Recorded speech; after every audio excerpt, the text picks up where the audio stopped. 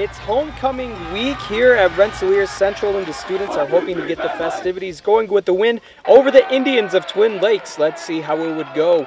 We'll pick it up near the end of the first quarter. The Bombers are threatening. The handoff to Dylan Kidd goes into the end zone for the first score of the game.